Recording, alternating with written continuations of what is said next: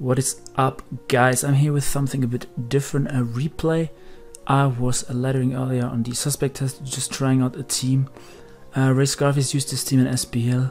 I probably didn't snatch the jump set correct. This jump I'm running is Scarf Rocks, and I was just chilling on the ladder. I was 4-0 on the ladder, and I clicked that search battle button, and then I see I get PokeaimMD. This is his all, right? And I'm like, oh my god. And I got so nervous, holy shit. So I finally get my chance to play versus Pokeaim, and I'm like, oh god, I'm not ready for this. So I just lead off with a Scarf Jump, looking at his team. I wanted to get Rocks up to weaken his Salamence, and we will just see what happens. And he just goes for, I get my Rocks here with Scarf Jump, and he just goes for Frustration and blows me away. I barely lived that. Break a potential sash. I'm not even sure if that's banned, but it did a ton. And now I think I go into my helmet Changrowth. He might be Scarf. Does he know that I'm locked in? I'm not sure. No, he didn't know I'm Scarf and locked in. So it goes into Almamola, predicting me to go for like Earthquake or Dragon Claw or something. And here I think I just go for knockoff. Getting rid of his Rocky helmet, and he Toxics me. Yeah, okay. So what was I predicting there? I thought he would go Heatran, but his Heatran might be Bloom Doom. I found out later his Heatran is leftovers. So yeah, I just wanted to knock off there. The reason I didn't go for Sleep Powder is because of a potential Kartana in the back. Yeah, that's also why I went for knockoff, predicting Kartana or Heatran. And if there are not Z-move, I get rid of an item. And if he goes Tapu Koko or Kartana, I cannot put that Sleep. That's why I didn't go for Sleep Powder. I think the next turn I just go for Giga Drain, I'm not sure. Oh yeah, I double out in the Pinsir. I'm not sure what I predicted here, let me think about this. I'm pretty sure I predicted him to go to Kartana. I think Pinsir beats that 1v1, but he just went for Protect. And there's like, I'm like, no, I'm not staying in here. So now I made a catch-all play, right? I'm like, if he stays in, he either goes for Toxic, or if he switches, he goes to Tapu Koko. I was thinking about clicking Earthquake here, but I decided to go Magnezone, as that beats his Tapu Koko, and it also comes in for free on Toxic. As yes, I'm immune to that, and I think now I just click Volt Switch. And this is one of the only plays that I regret a lot here. I click Flash Can here, because I think he might go to Diggersby, but it's pretty obvious that he doesn't know if I'm choiced yet, so going to Heatran there was a smart play by him, just scouting in case I go for Flashkin. Yeah, that was basically the only play I regret.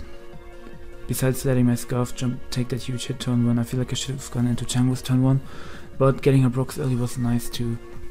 So now I just Volt Switch here, predicting him to go for his Rocks, and I'm Assault Vest anyway, so even if he goes for Lava Plume, I live that. I already see his leftovers, so I know he's not Magma Storm, Max Special Attack. So yeah, we go for Volt Switch, get some chip on his Heatran, and I think I just bring out my I bring out my Landorus, and I think I SD here, trying to pressure his Almamola if he decides to go to Almamola, but he just stays there knowing that I'm double dense Landorus, because he already saw that I'm Rocks Jump. And yeah, maybe I should have just Earthquaked here, as this was a bit obvious that he wouldn't just let me set up, but I still stand by my play, so I just click Earthquake here, and I think he just sacks his Heatran. So yeah, I'm like really glad already, because I'm like, yes, I didn't get 6 out by Pokeaim, yes. And so now he brings something to revenge me, his Tapu Koko, and I predict HPIs here. I think I just go into Assault Vest Magnezone, and I think he crits me eventually here. Yeah, he goes for HPIs, that does nothing because I'm AV. And now he goes for Volt Switch and he crits me, which is really annoying because this is my Tapu Koko check, and now I'm in range to get 2-hit KO'd after Rocks from T-Bolt. I'm not sure what I went for here. I think I went for a Flash Can, because it hits everything. Like if I knew he would crit me, I could have gone for Mirror Coat and gotten a huge hit off. But yeah, this Magnezone I ran had Mirror Coat, T-Bolt, HP Fire, and Flash Can. I changed the Mirror Coat to T-Bolt because it never did much. But yeah, in this game, clicking Mirror Coat there would have been really nice. So now I know he's gonna click Frustration or Earthquake. So, or double switch out, but yeah, I just go to Changrowth here, playing it safe, and I think he just goes for Frustration here, predicting my Changrowth and crits me. This made me really upset, but I'm not sure how much it mattered, since he would have twit KO'd me anyway, but it just made me upset. I wanted to keep this Tangrowth at this point of the match because his Alomola is looking scary, and my Magnezone is already getting low. I needed to check his Tapu Koko.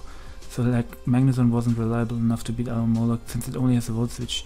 So I was like, I have to keep this Tangrowth, and I'm pretty sure I pivot out here. I don't remember into what I pivot out.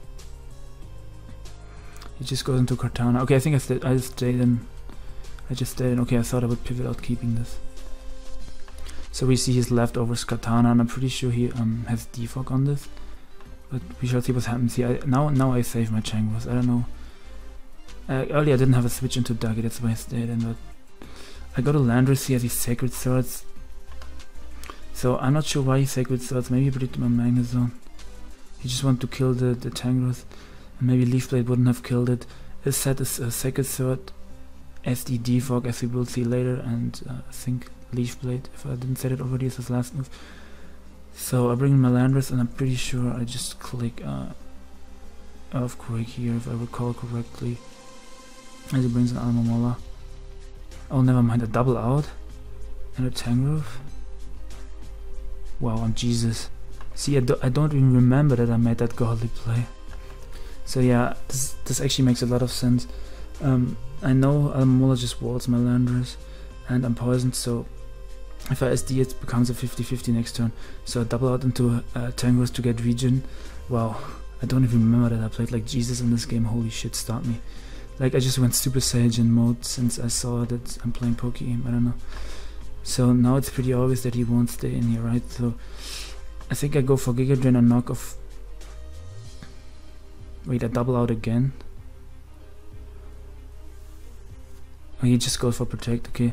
So that was a pretty nice play by me, because I got that regen with Tangrowth, and I'm not sure what I predicted, but I just wanted to get regen with my Tangrowth. I don't remember this correctly, and I was really nervous during this game. If I didn't state it already, like even if I stated it already, it's not false to state it again. So I think I paused the recording real quick. You guys didn't miss anything. So he used Protect there, and then I think I just clicked Flash Can, and he just sacked off his Dougie to rocks. And now he can bring in his Salamence. And this is amazing because I get rocks on him. I know he's Dragon Dancing up, he's trying to clean me late game. I just go for Flash Can here to get damage on his mons, put him in range of to die from rocks, and my Pinsir's Quick Attack. And now I just sack off my Landorus to get the Intimidate, but since he has Moxie, he will get a boost anyway. Like, yeah, I predict him to Earthquake there, but I just died with Dragon Claw. Now that I think about it, I could have maybe gone to Tangrowth here. That would have been a Jesus play. If I would have gone to Tangrowth on the Dragon Claw and then pivoted back into Landorus, but that wouldn't have accomplished much. Like, it's not that Landorus at that low health was doing anything, since it like dies to everything basically. So yeah, I'm fine with my play. I sack off my Landorus. I am forced to go into Pinsir and click Quick Attack, and I think Pokeaim just goes hard into Tapu Koko. I'm not Jesus enough to overpredict in the face of a +1 attack, +1 speed Salamence, so I just go for the Quick Attack. If I clicked Earthquake that turn, good god, somebody would, like, I'm not that real enough. So now I go into my Tapu Koko and into my Magnezone, and this is where the crit from earlier really comes to hurt me, because I guess the crit on Tangrowth didn't matter that much, but the crit earlier on my Magnezone with his Tapu Koko Volt, which I think is pretty annoying, because I could have lived 2 T-Bolts if he didn't get that crit. So now I just 2-hit KOs this. Like, otherwise I would have probably gotten a kill here with Flash Can, or get huge damage and something. Like, he probably would have had to sack his mons. So I go into my Tangrowth, and he crits me again with Volt Switch. Not sure how much that mattered. If he was Magnet, yeah, I still think I would have lived that. So I'm like, I got really mad. So now I'm like, my only chances. He brings in his Alomola, right? My only chances, I have to go Tapu Fini. I have to defog. So my Pinsir comes in at 75, I need that healthy, and I have to like somehow set up with my Pinsir and break through his team. So I just go for defog, and he goes for Wish if I recall correctly. And this following turn I just go for Moonblast, which is not the correct play. It's pretty obvious that he's gonna like pass his Wish to his Katana. So if I just double switch here into Pinsir or in the Garchomp, That would have been nice for me. Actually, I don't have a fire move on a guard jump. I changed my set. Might have a fire move now. Yeah, I'm not sure. Maybe Moonblasting was a fine play because I didn't want him wish passing into Tapu Koko or Salamence, even though Tapu Koko probably lived it anyway. But you guys will see. I just go for Moonblast. It does nothing to Kartana. Maybe he's a bogey spread. I'm not sure. Actually, it is 40%. Did he reveal D-Forget? I'm not sure. Sorry, he revealed D-Forget. So I just go hard into my Pinsir. This is my only chance to beat this thing, and he goes. I just pause the recording. Let's go back 2 turns. I miss. So I go hard Pinsir on his SD, and now I'm just like, hopefully I can live a hit and go for frustration and get some damage. And I thought I lost the game, and then he reveals he only has Leaf Blade to hit me, and he took that frustration decently well. So I'm not sure if that is like, if he's like bulky Katana. I really didn't make any calcs. The only calc I made was his Salamence when I was like I was trying to avoid getting swept by that. I made some calcs, but other than that I didn't calc anything. So now I'm like, I have to SD, because I have to, like, the only chance I win this is I have to like, my Scarf guard jump can clean up late game if I get rid of Alomomola, and the problem is Tapu Koko. Yeah, I can revenge Tapu Koko with Scarf jump, but the thing is, as long as it's Alomomola and Mons, that is not happening. So I see that he only has Leaf Blade to hit me, and I realize I have to third stance up, and then I can run through his team with Pinsir, as long as he doesn't crit me. And like, he only has Leaf Blade, right? And he has a second sword. So I just SD up here. I think the other move is Defog and Bruise or something. And I pray to God that I don't get crit. He already crit me 3 times. I SD, I eat this up. He goes for Leaf Blade. I should lift the next Leaf Blade on 3%. I pray to God he doesn't crit me. And he doesn't crit me, so I SD up again. And now I just click a quick attack to pick off his Kartana, and then quick attack picks off his offensive mons, and his Alomomola dies to frustration. I was pretty sure I had to SD twice to Oko Alomomola and to kill Tapu Koko with quick attack. So he just brings out his Mons and it falls to quick attack. I don't know why he didn't try to send out his Koko too, but he had Scarf Jump in the back anyway. So since he clicked X there and said GG, he didn't even send out his Tapu Koko.